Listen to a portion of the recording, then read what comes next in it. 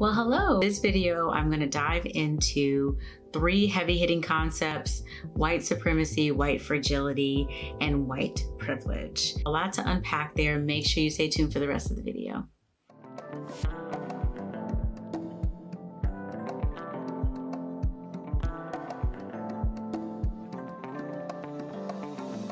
So before we jump into our 3 concepts, it is imperative that I attempt to define racism. Can't really talk about those concepts without understanding racism overall. So racism itself is this belief that a particular race is fundamentally superior to all others. There's a prejudice there, right? But racism in its fullest context is that prejudice being added with power. It is these discriminatory actions that are being taken against the individuals that come from the group that you feel like is inferior, right? So racism is important to understand. It's not just the belief or the feeling, it's also the actions that are caused by those feelings.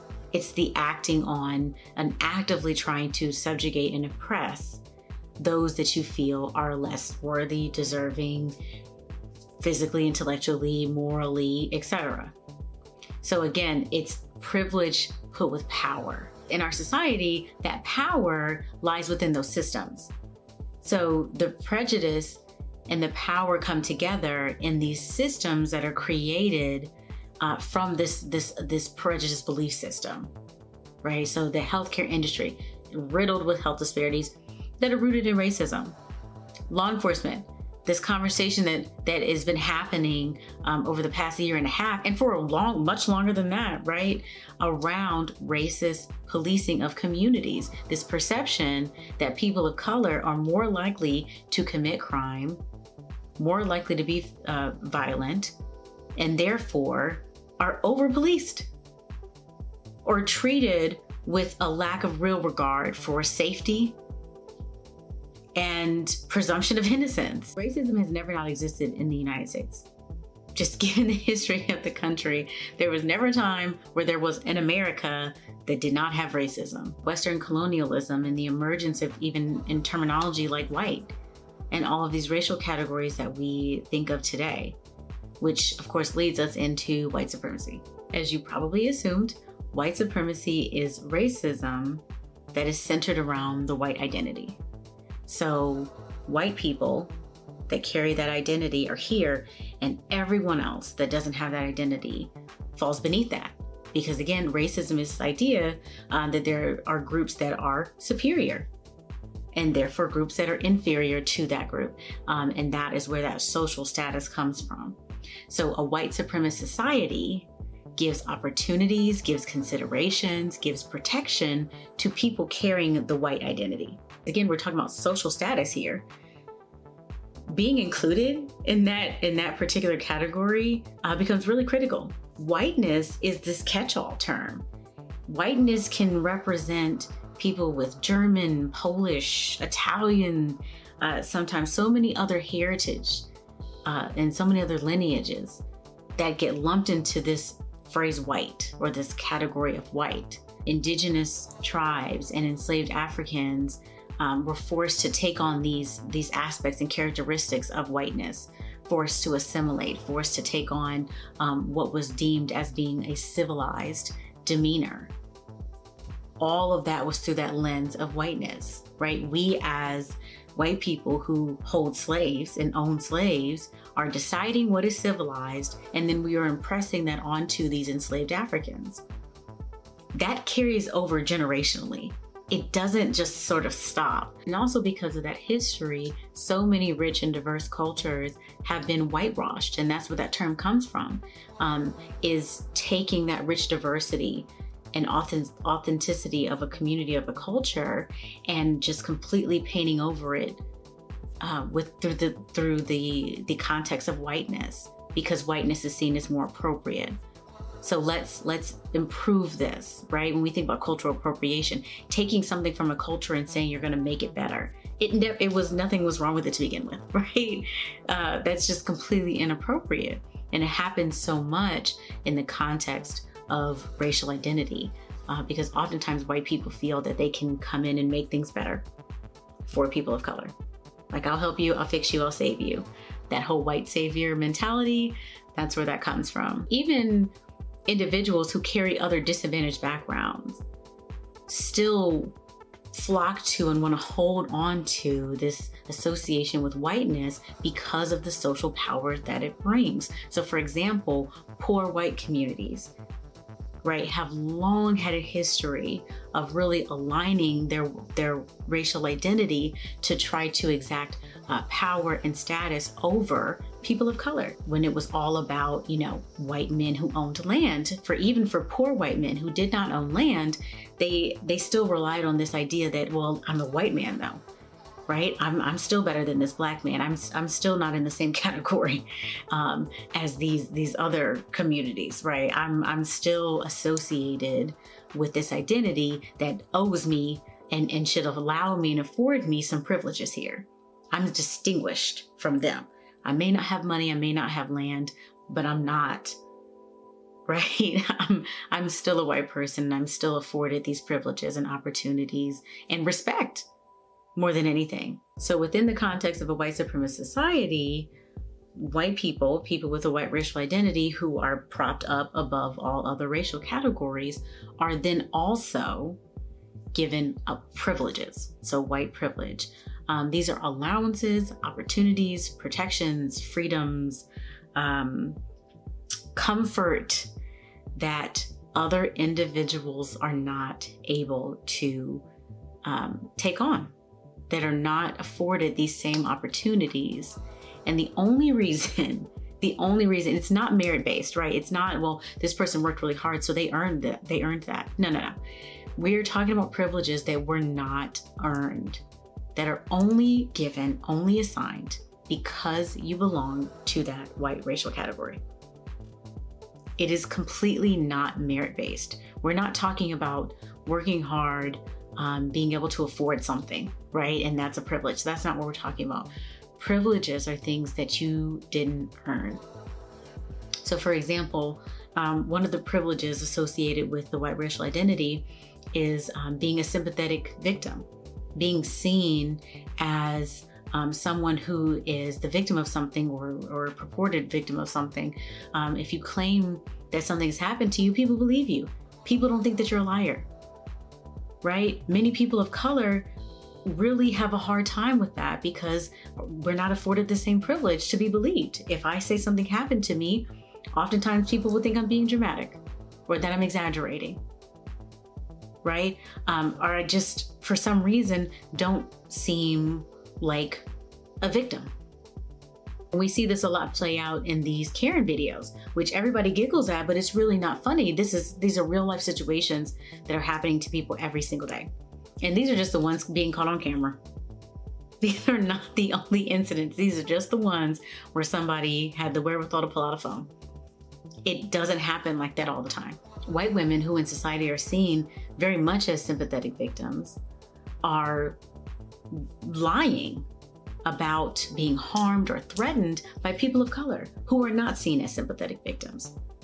So again, when you bring into a system like law enforcement, okay, a system within a white supremacist society who is influenced by those same principles, arriving to the scene, who is going to be believed here? The white woman or the black man? Just because you don't feel the privilege doesn't mean it doesn't exist. In fact, just the notion that if someone is talking about white privilege and you as a white person have no idea what they're talking about, that is indicative of your privilege, because privilege protects. Privilege insulates. This whole idea of ignorance is bliss, the ignorance comes from the privilege. That's a privilege to be ignorant to something. It truly is. It's a privilege to learn about these concepts instead of having lived experience related to these concepts. That's a privilege. So even talking about the fact that you don't recognize your white privilege, that statement alone is proof of your white privilege. And then also, oftentimes people feel like that because they've had challenges in their life, that means that they're not privileged. What do you mean? I've had it difficult. I had difficult circumstances growing up. I went through trauma. I experienced poverty. No matter what that looks like. It is so critical to understand that white privilege does not mean that you as a white person have not experienced challenges in your life. That is not at all what this concept is focused on. It means that carrying that white privilege means that the challenges that you have faced in your life are not as a result of the fact that you are white. They have not been made worse by the fact that you are white. So many people said in 2020 that I'm learning and listening and I'm trying to be a more effective ally.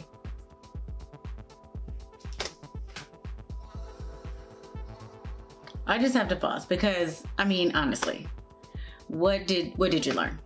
What did you read? Everyone was reading. Everyone was reading in 2020. Everyone was reading and researching. Everyone was trying to be a better, effective ally. And I would really like you to submit a paper to me that explains what exactly it is that you were reading and learning. Because personally, I just haven't seen the fruits of that labor. I have not seen the fruits of that labor. So many white people talking about having these aha moments and just being so beside themselves and frustrated, and enough is enough. Enough was enough for about 90 days, huh? Interesting. Oh my goodness.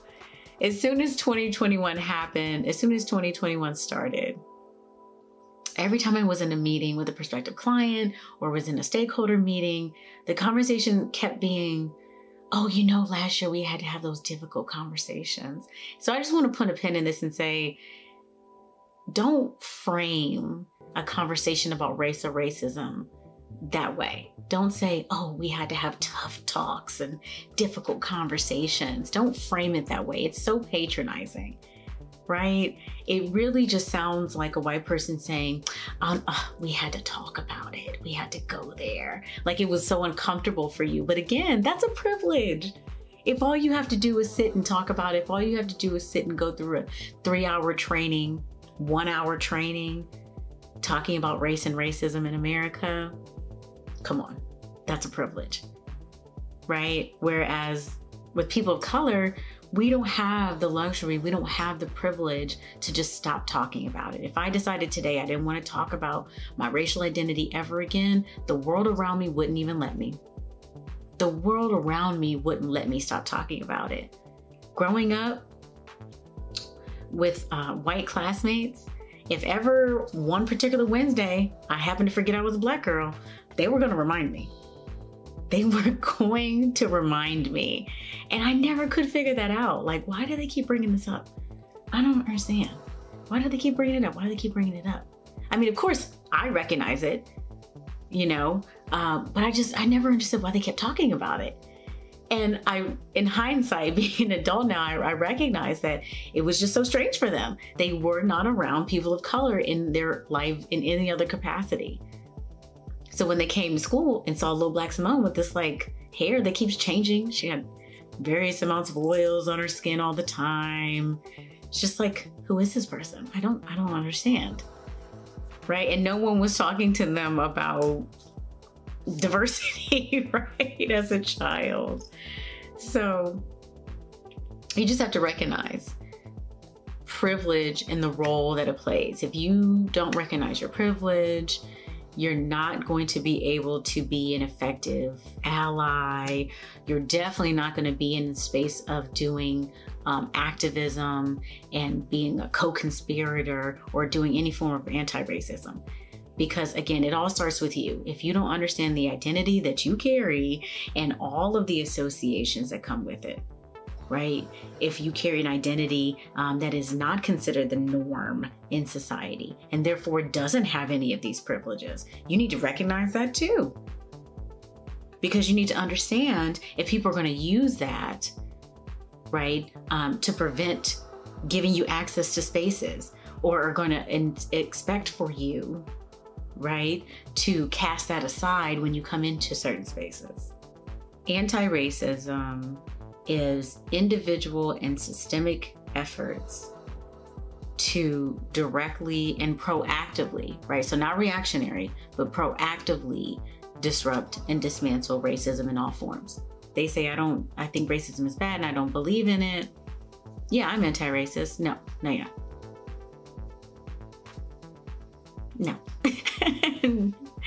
not. No, unfortunately, that's actually not enough. That's not how that works. Anti-racism is real strategic efforts being made, while this sort of perspective of saying, well, I'm not racist, right? I don't behave racistly or believe racist things. That sort of attempt to remain neutral. Listen, we are in a space right now where neutrality has been taken off the table. It has been totally taken off the table. It's not even an answer choice. You don't get to select it, because your silence is not neutral, right? Your inaction is not neutral. You trying to sit idly by while racism prevails is not a neutral act. You very much are propping up and supporting racism continuing around you with the people that you are in relationship with, right? Your friends, your family members, your partners that hold racist beliefs, and you maintain relationships with them.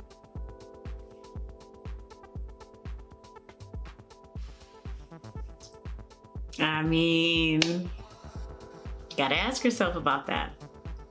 Really have to ask yourself about that. How committed are you to addressing racism, and you're maintaining relationships with racist people? White fragility is probably best summed up by thinking about it as just straight up gaslighting that happens when white people get uncomfortable because they have to either talk about race or racism, because they're confronted or called out or called in about their own behaviors and actions and perceptions. And it really is this, sort of emotional, visceral response that happens. But it's important to think of white fragility in the context, again, of the privilege, right? Of white privilege that we just talked about, because the privilege, again, keeps you protected. It keeps you ignorant to things. So when things are brought to your attention, or you find yourself in a space where you're forced to deal with something that you usually didn't have to deal with, or you're used to sort of moving away from, you can get upset about that. It's like, wait, I don't want to talk about this, right? I don't want to have to deal with this right now. Specifically talking about incidences where a white person will start to cry in front of people of color when there's a conversation related to something that has to do with race or racism. As soon as that first tear falls, there is a power imbalance that is engaged. Because if that person of color, if those individuals that are around them don't render them aid, don't comfort them, then they can automatically be seen as cold-hearted, right? This person is weeping. You have to tell them it's okay. Don't cry, it's okay. But be clear about what's happening here. This is a white person who's shedding tears over racism in front of people of color. It's like, what makes you think you get to cry, right? As the victim of the racism, if anybody's gonna cry, it's gonna be me. I get to cry first, right? I get to be the most upset. You don't get to have this emotional response that captivates the whole room, that holds everybody in a space where now we have to focus on you and tend to you, and sort of dummy down and shrink ourselves or our feelings or emotions or what we're trying to communicate because you can't handle it right now. And as soon as those tears start to flow, everyone else is like, oh, why don't we just change the subject? And this is too much, all because the white person started to cry. These aha moments where they realize the full scope of the history and the atrocities that occurred, and the fact that they carried this identity of the perpetrators of these offenses and this real crimes against humanity that have happened over the years, and that they continue to benefit from those crimes. And their responses was just weeping, openly crying. Oh, I can't believe this. This is so upsetting. But again, it's so upsetting to you, but you still get to walk out of this room and carry the privileges and benefits and opportunities and comforts that are associated with that identity that I don't have. This one moment was upsetting to you, but you will go about your day. I am not afforded that opportunity. This is one incident for me, but I could go down the street and have something else happen to me, and then go down the street from there, and now it's something else and another conversation or another incident of harassment. So the biggest takeaway with white fragility is to understand that having an identity that is loaded with such privilege, you don't get the right to command the emotional space.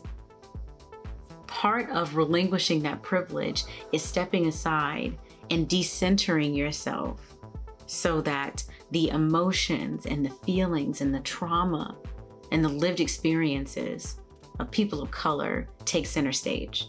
Your tears are so offensive to people of color. They are just completely offensive to people of color. White guilt is not productive. What are you gonna just like sit in the corner and feel guilty forever, right? It's not productive. It's about taking this newfound information and knowledge and directly putting it to work. Making that decision about what are you going to do from this point? What are you willing to shift and change? When you talk about anti-racism, what are you willing to put into action? How are you going to use that power that was put behind a prejudice that led to your privilege? How are you going to use that to create some equity and to shift? I work with HR managers and executives and diversity officers. And many times within the space of this work, they never have these conversations. They never specifically talk about these terms or say them out loud. They never say white supremacy. They never say white privilege. They never consider white fragility. And I'm just like, how are you doing this work without that?